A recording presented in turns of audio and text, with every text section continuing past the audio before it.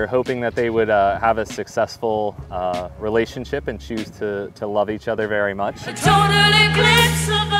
I think that they do a little bit there. So they were paired up, they came together, we introduced these guys. That's how we get to where we're at now with pregnancy.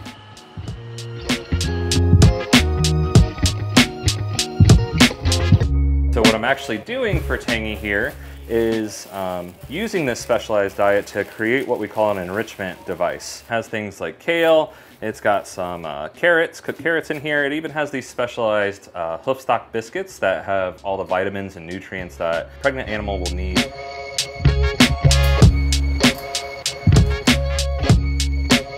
Tapirs, they're in the same family that rhinos, elephants, they're in the pachyderm family. So very, very similar pregnancy and gestation and things like that. Their gestation's about 13 months though for a tapir.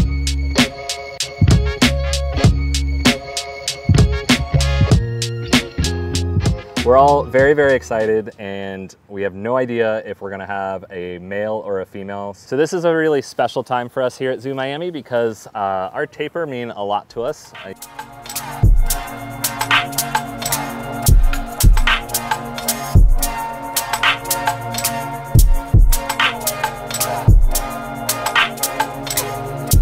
Are a critically endangered animal. There's less than 6,000 of them left out in the wild. So right now it's really exciting. We're actually seeing some of these contractions happening. We're seeing the progress go on. So it's really, really exciting for us that probably within the next few hours, we're gonna see birth happen here.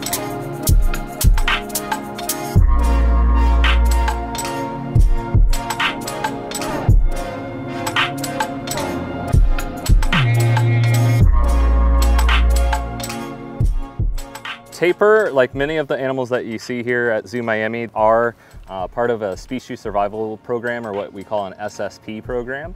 And our goal with that is it's contributing to helping save these guys, both here in zoos and aquariums, but also with information that will hopefully help save them out in the wild as well.